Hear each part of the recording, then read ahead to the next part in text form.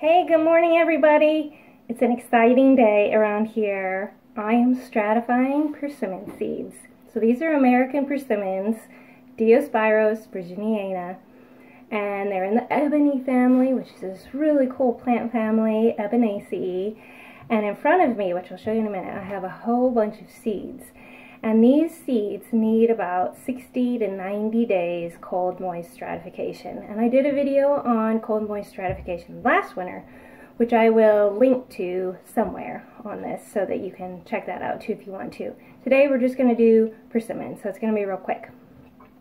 And so these were collected, let me look around here, southern Indiana, right here in Ohio, a bit south of us in Ohio, from northern Indiana, from a friend, Alabama. I think we have a few from Georgia from our last trip. And so there's a wide range of seed variability, which is pretty cool. And so that obviously indicates a ton of genetic variability. Some of these will be hardy around here, some won't.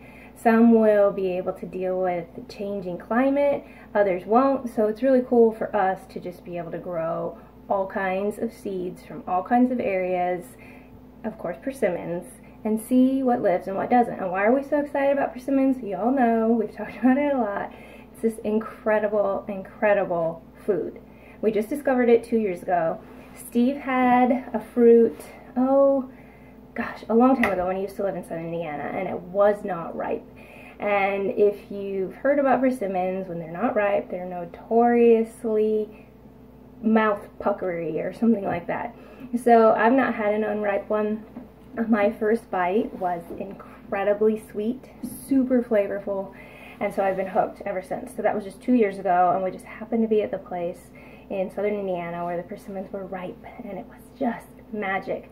Then I started doing research on these fruits, and they're really nutritious. They're super high in carbohydrates and sugars, which I know with some diets right now that's really not very in, but it gives you energy, quick energy, and they're incredibly hardy, these trees. I mean, we have trees that we have seen in Ohio in zone 5A that are fruiting in January. The frost doesn't hurt them. It's also not required for them to be sweet. That's kind of an old folklore piece that is not true. It just is the length of time that a persimmon takes to ripen. Some are real short, some are long. So, American Persimmons, check them out if you ever get the chance. They're really kind of hard to come by. Go to southern Indiana at the right time, some other eastern parts of the U.S., and you will find them. But it's a real niche market at the moment because when they're ripe, they're very, very, very soft. And so they're hard to move around and transport. You can find Asian persimmons in the store, and we've done that a lot, and we love them. And I would describe them as really sweet. Some of them are really firm, some are also astringent, that mouth puckery thing that the Americans have going on. But they don't have the flavor, in my opinion, that American persimmons have. They're super sweet, super delicious. I'm not saying don't eat them because I eat them, totally. But American persimmons have that added bit of flavor that just makes them truly an incredible native food crop. And the trees are used by all kinds of wildlife, including the hickory horned devil or the royal walnut moth. Look them up. Spectacular. Okay, so I'm going to flip the camera around and I'm going to show you the seeds, how I'm stratifying them this year, and then that's it. And then if you find some persimmons, which you still can do on the ground, you can finish that stratification process. If you want, just leave them outside, and then when you are past your frost-free date, then plant them. So for us, that's about May 15. So I'm doing these 90 days ahead of time just to be careful, and then I will monitor. If they start sprouting, then I'll figure out what to do then. Otherwise, we're going to sow them in air prune beds in May, which I will show you a video on at that time. Okay, let's turn around.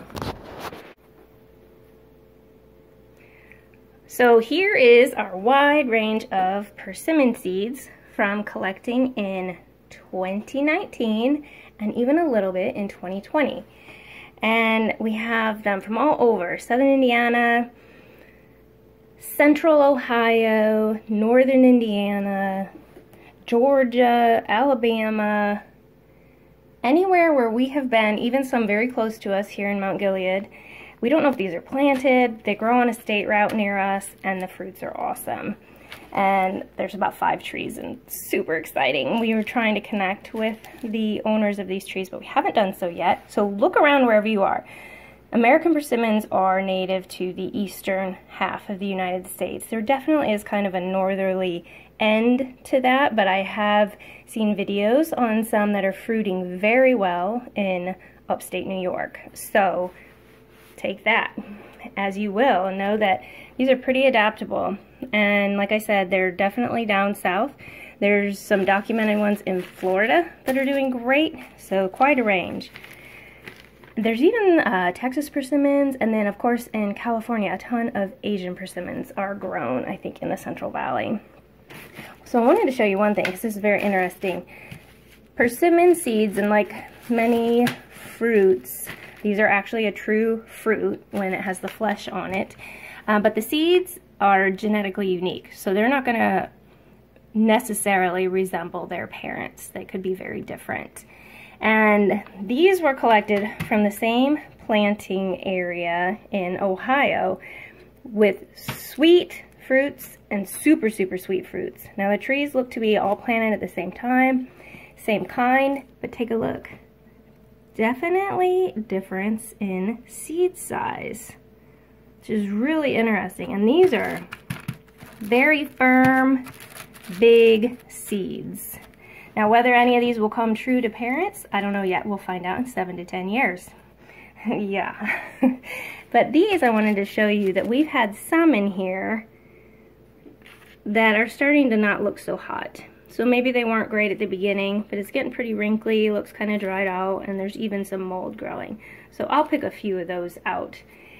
But for this cold, moist stratification, I'm doing 90 days on these just to be sure. If they start sprouting earlier, then I will manage them at that time.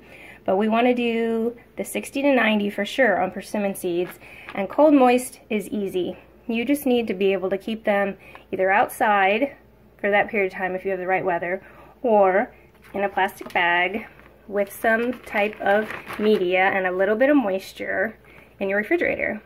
And so this year, what I'm doing with these, because we have it, is just using a little bit of potting media, and then I put just a tiny bit of water in there. You don't want to be wringing out water, otherwise the seeds will rot, and then you'll be so sad. So let me show you, okay, my little supplies. This is some of the leftover Organic Mechanics potting media that we had from last year, so I'm going to use that. And I might do a few in what I used last year on other seeds, which is the Granigrit.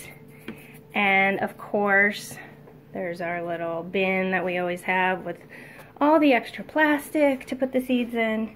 And then if it feels too wet to me on any of these, I might just stick a coffee filter in there to wick away any of the moisture. So the main thing is, when you're doing it, just check on them occasionally. Make sure you're not getting a lot of rot going on. If you do have some, pull them out.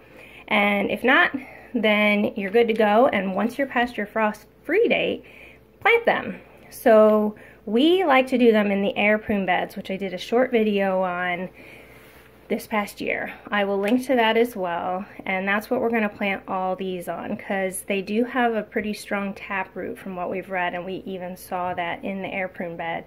But they got gently pruned by the air and then sent out all these beautiful fibrous roots. And then we got them in the ground that same year. So we are going to plant all these, I think. So we're going to have hundreds of bare root persimmons available this fall. And we will definitely ship, or you can pick up. But if you come across some of these seeds, which you are very likely to do yet if you are in the eastern U.S., on the ground, they've been stratifying, pick some up, continue the stratification process, and start growing one of the East's most incredible, most delicious native fruits. If you have any questions, leave them in the comments, and I look forward to a world full of a lot more persimmons.